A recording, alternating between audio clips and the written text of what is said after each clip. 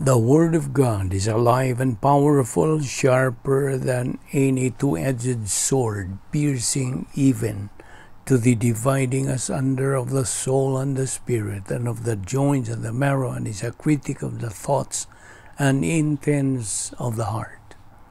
All Scripture is God-breathed and is profitable for doctrine, for reproof, for correction, for instruction in righteousness, that the man of God might be mature, thoroughly furnished unto all good works. Good day, everyone, especially our subscribers. Welcome once again to our daily doctrinal Bible study through the YouTube of the Balbido Evangelistic Ministry. Okay. Without much ado, I presume you as a believer have already used the principle of rebound of 1 John 1:9. And for you unbeliever, use your God-given free will. Use the positive pole of that volition of free will to believe in the Lord Jesus Christ as your Lord and Savior. Acts 16:31. Therefore, we are going to take up today the doctrine which is very important for all believers. The title is Suffering and God. Okay. Now, if God is love, how can He allow evil and suffering in this world? You might ask that question. Well, first of all, let's try to recall the doctrine that tells us about God's creation, namely the angels that He created and then mankind. That when God created them, everything was good and perfect. And get this, it was never God's intention that there would be evil and suffering and pain, sickness and disease and death in this or in His creation. You see, one of God's attributes is He is love. And He wants to show His love to us. He wants to share His love with His creation. And you know, true love always wants to be loved back. God wants to have fellowship with His creation. He wants His creation. He wants mankind. He wants the angels to in turn love Him. Yes, He wants to love them. And in turn, they would love Him. For true love, to exist, individuals have to have a free will. They have to have the ability to choose. One cannot force someone to love him or to love them. True love is always a voluntary action. So God put His creation here when we emphasize with man. He put man in the Garden of Eden, Genesis 3.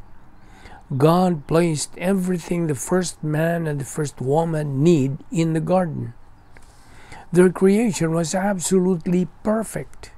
No sickness, no suffering, no death, no sin, no rebellion. Everything was paradise.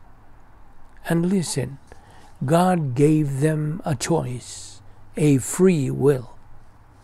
God said, Ish and Isha, listen to this very important warning, or a caveat from Latin, beware, a warning, a modifying cautionary detail to be considered when evaluating, interpreting, or doing something. Of all the trees in the garden, you may eat any of them except this tree in the middle of the garden. Because, listen, Ish and Isha, on the day you will eat of it, you will surely die. That is spiritual death. In the original, dying you shall die. Now, shall die there means physical death. but dying means spiritual death. Now that was the test that God was giving them. God gave them the choices. God said to them, are you listening to me? Are you going to follow me? Are you going to let me be your God? Are you going to love me first as opposed to loving yourselves? You see, as we know in Genesis chapter 3, that the first man and first woman chose to rebel against God and to sin against God.